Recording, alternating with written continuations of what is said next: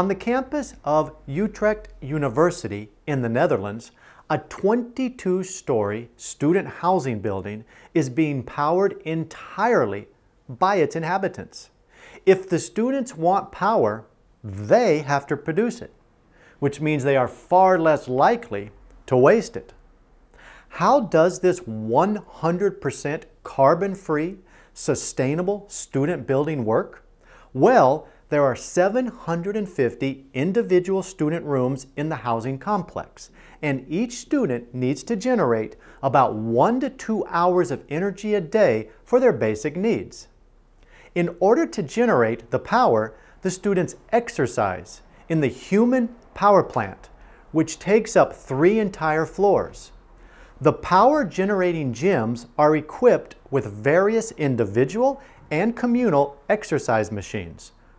Most power is produced by large treadmills and capstans, which are operated by up to a dozen students at a time. The students are motivated during their workout by live musicians.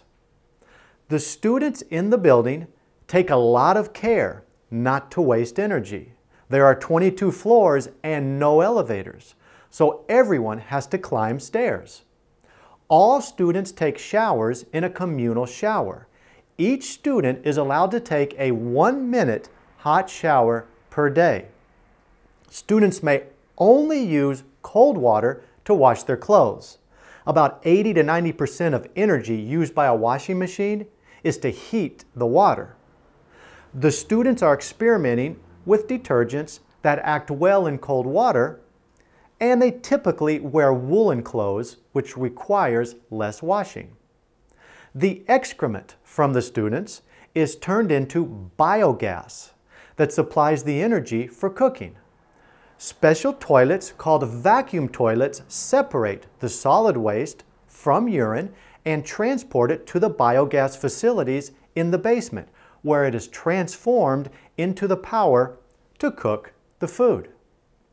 On the roof of the human-powered building are 10 SkyStream wind turbines.